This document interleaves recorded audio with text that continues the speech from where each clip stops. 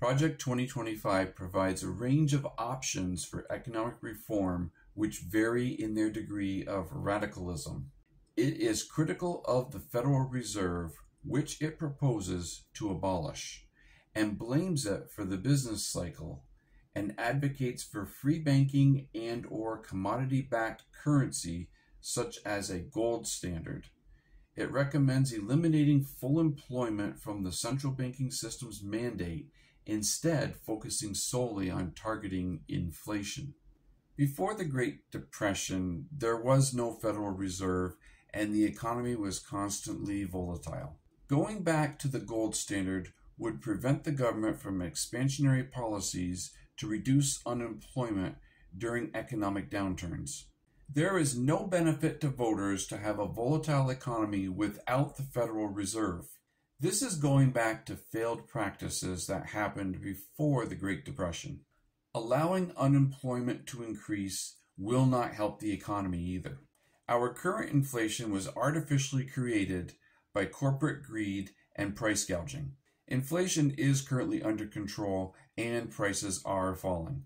The Federal Reserve controls the amount of money that is printed. Without this moderation, we would have uncontrolled inflation. We also could have no new money printed, which would create economic stagnation. The bottom line is that moderation is the key. The project seeks to extend the Tax Cuts and Jobs Act of 2017. More specifically, it recommends simplifying individual income taxes to just two brackets, one 15% and the other 30%, with the latter applying to income above the Social Security wage base, to ensure the combined income and payroll tax structures act as a nearly flat tax on wage income beyond the standard deduction. It aims to reduce the corporate tax rate to 18%, describing it as the most damaging tax in the country. It seeks to impose a tax on capital gains and dividends at 15% compared to a proposed 45% rate by the Biden administration.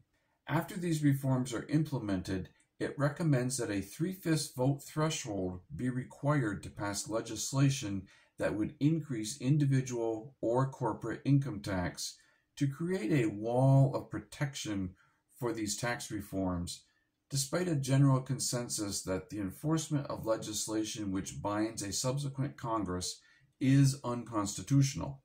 Moreover, a rigorous study published in 2024 by economists concludes that while the 2017 tax cuts did indeed spur investments, not just in the United States, but also internationally, they came at the cost of raising the national debt.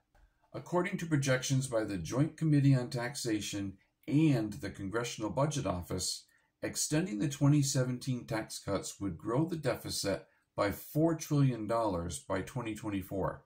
Having a flat 15% tax between the standard deduction and the Social Security tax cap would be a regressive tax structure. It would force those who make less to pay the same rate as those who can afford to pay more. Those making the least now can't afford basic necessities as it is. It is effectively a tax increase on the lowest earners. And the second tax bracket of 30% is effectively a tax decrease on the highest earners. The corporate tax rate is currently 21%. Biden proposed a 15% minimum corporate tax rate, not the 45% that the project states. There are currently corporations that make $1 billion a year or more in net profit, and they pay 0%, plus they get additional money back from the government. They don't need a tax cut.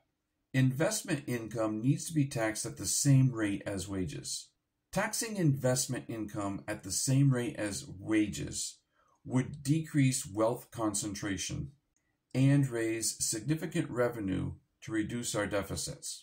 Requiring a 3/5 majority vote or 60% is not democratic. A simple majority is all that you need in a democratic vote. Of course, Project 2025 is not about preserving democracy, but that is beyond the scope of this video. The 2017 tax cuts blew up the deficit, and the deficit is something that Republicans are always complaining about.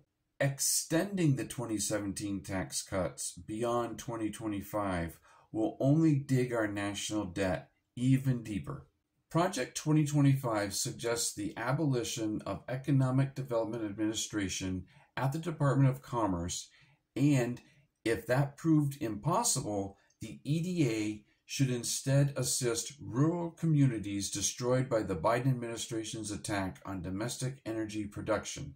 By 2023, the Biden administration had already granted more permits for oil and gas drilling than did its predecessor.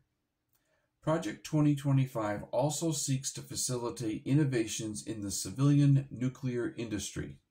The U.S. is currently the largest producer of fossil fuel energy under President Biden. We are not only energy independent, but we are also a net exporter of energy. I really have to wonder why there is such a big push for fuels that are toxic and polluting. It sounds like there's a corruption cover-up somewhere.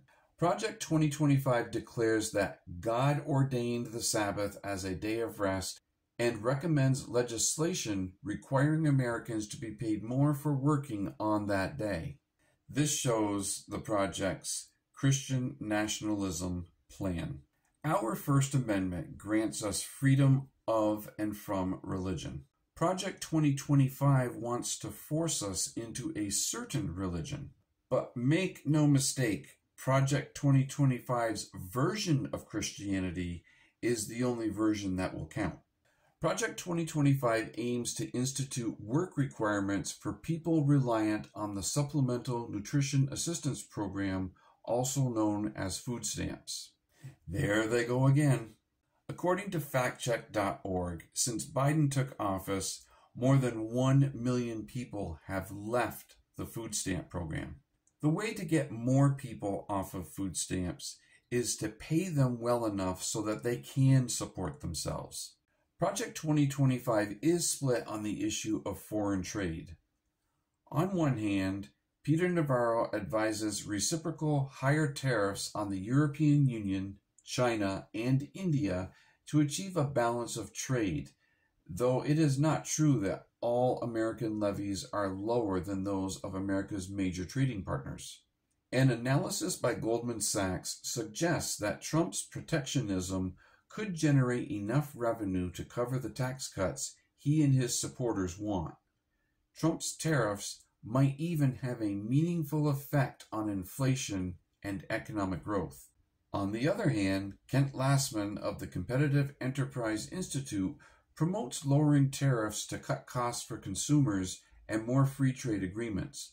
Lastman argues that Trump and Biden's tariffs have undermined not just the American economy, but also the nation's international alliances. Imposing tariffs with the intention of economically decoupling from China and benefiting the working class is one of the few things Trump and Biden agree on. There they go again. Tariffs are a tax on goods, and they are paid ultimately by the consumer. If you add a 10% tariff on anything, you are effectively imposing a 10% tax on that good, and you are increasing the cost of that good by 10%, therefore creating a 10% inflation on that good. Tariffs are just a sneaky way to increase taxes and hide them. So in conclusion, there is no way to discuss economics without including some politics. None of these economic proposals benefit consumers. If you look at this proposal, and I'll have a link for it in the description below, you can clearly see that these economic ideas benefit the rich. I encourage all of you watching to call your members in Congress and let them know that Project 2025 is not in your best interest or in theirs in the upcoming election. Until the next video, take care and remember that your money matters.